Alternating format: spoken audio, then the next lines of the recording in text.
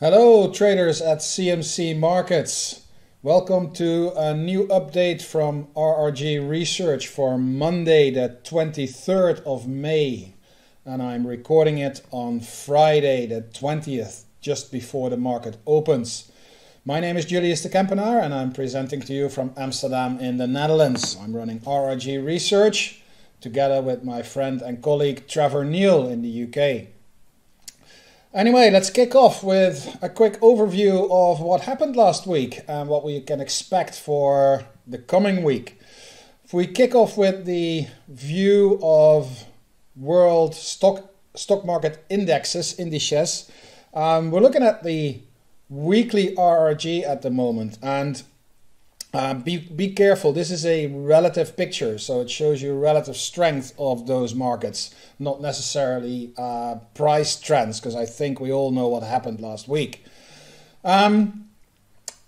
Quick look at it. What we can see is that the UK is actually doing really well. Australia is holding up well. The Japanese Nikkei index is coming in quickly, powering into the leading quadrant, and we'll see some strength from the European market, stocks index, led by the DAX, the German DAX and the French CAC index. Where's the weakness? The weakness is very, very clearly in the US. If you look at the US indexes, then we've got the NASDAQ, which is in the lagging quadrant, and it hooked back down, powering further into the lagging quadrant. We have the S&P 500 index, which is turning around and moving into weakening and heading towards the lagging quadrant. And we now have the Dow Jones Industrials Index that is very early stages of rolling over. So my view is that the US markets are the weakest, if you look at this universe, that is. If we bring that to a daily RRG, then we see a little bit more of a pronounced picture. And here you definitely see the weakness of the US. Here's the NASDAQ, here's the S&P 500, here's the Dow Jones Industrials. These are the three indexes that are very clearly very clearly rotating towards the lagging quadrant. It's indicating that they're losing relative strength versus the rest of the world. All the greens here are the Asian markets and the European markets, and you see a little bit more erratic movement. That's because of the volatile swings that we had over the last week, but I think the general picture here is very clear that the US is underperforming the world. So that is a market where you would be looking for short positions, and you can offset that with longs, probably in Europe, maybe in Asia. Now, last week I showed you a trick where we, instead of using, in this case, the MSCI World as the benchmark for the RRG's chart, where we use a 0% performance, which makes the RRG chart looking at absolute price, and that is probably what's better in your mind. Here you see what's happening in the world right now. All these markets, all these international stock markets indexes are on the left hand side of the graph, which means that they are in downtrends versus the benchmark, and the benchmark here is a 0% line, which is a straight line. Basically we're looking at absolute price performance, and then you can see that all these markets are now in downtrends when measured in price. Obviously, if you're a trader and you trade CFDs, you can benefit from both long and short side. That's where these RRGs based on relatives come in to help you make choices and probably find some interesting pair trades. If I quickly take a look at the S&P 500, is obviously, well, arguably the most important index in the world, then we see that that topping formation has completed. And we're resting at a support area around 3,900. I made that a very thin line because I don't think it's a very major area of support. I think the more meaningful support levels are coming in around 3,500, maybe as low as 3,300.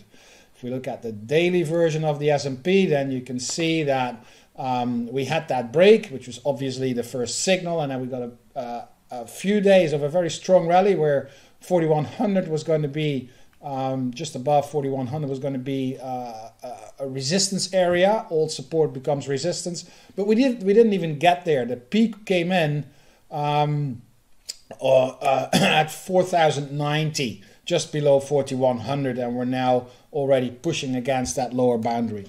If that lower boundary, that's the crucial part of for I think today, which is Friday, and I don't have that data yet, but today and the coming week when you're listening to this, if we break below 38.60, 38, let's round it off, 38.50, then we'll probably see an acceleration lower to the levels that I just mentioned. But we've got to pay attention to a little bit of a positive divergence that's building up here in the RSI index, the relative strength index. And that's a positive sign. That is usually a sign of a pause in the decline, maybe a little rally. That could bring us back to that 4100 area, possibly a little higher. But if you look at the big picture of the S&P 500, I think that we can safely conclude that we're in a downtrend, lower highs, lower lows on a weekly basis. That ain't gonna change anytime soon, I'm afraid. And that means that whatever we see on the daily charts should be judged as temporary rallies within the framework of a longer-term downtrend on the weekly chart. I quickly want to take a look at the German market. We haven't talked about the German market in our updates, and obviously that's a very important and a big market in Europe. If you look at the RRG, these are the stocks that are currently in the RRG Momentum Plus basket. That's the pretty much the only basket that is showing an underperformance over a 30-day period right now. But there are some things that we can learn from it, especially the fact that there are a few stocks that are moving in a top right direction, and that's RWE, and also here you see Bayer and you see Wacker. These are stocks that are moving in a top right direction. That's pretty good. And then we've got the stuff that's moving to the lower left, which is better avoided. I've done a little bit of homework and I selected two stocks to inspect on an individual chart. And the first one is obviously RWE, because I think it's doing really well. And then also Befesa, BFSA is the ticker symbol. And that's pointing to the northeastern direction, which generally is good, but it's on the left-hand side of the graph, which means that it's in a relative downtrend. And very often, especially when they have a low reading compared to the other elements on the chart, there is a pretty high risk that this is rolling over, and these are the rallies within a downtrend. And I think that Befesa is one of those stocks, making it a good candidate to look at for a weaker performance, while RWE is a candidate that is moving nicely into the leading quadrant. So if we start with RWE and you look at the price chart, you can immediately see why it is moving into the leading quadrant. We had this, it's already in an uptrend for quite a while, and now we've just broken above that horizontal resistance area, and it looks as if we're holding up quite well there, and that makes RWE a very interesting stock, potentially going to higher levels in the coming week. Now, the other side of the coin is Befesa, because here you say this is a weekly chart, because I thought the daily was a little bit too condensed, and here you can very nicely see the break from that broad range. This is a more than 10 euro range, which is now broken to the downside, and very often you can project the level of the height of that range to the below the lower boundary of that range.